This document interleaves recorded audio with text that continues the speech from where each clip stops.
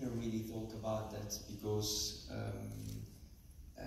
I mean the script was very specific, and when Paolo told me I want you to do this this character, to play this character, I immediately felt this very scared, and I didn't think that I could do that, and because and then I realized before the beginning of the shooting that I was stuck in the thought that I should play the young director and not Fabietto Schisa.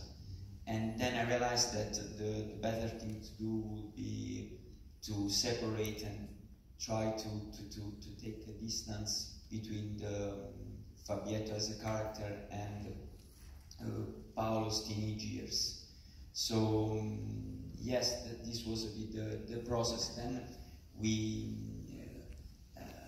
Paolo was very specific on set. The word wasn't very important. The thing that was important was the feeling, because this is a movie about feelings, but real feelings, the feeling that not an actor can feel, but a person can feel, and then an actor, is a person that is, yeah.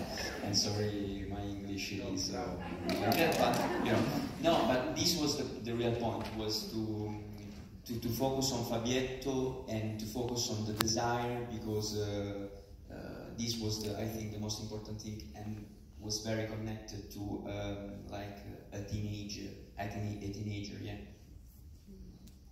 And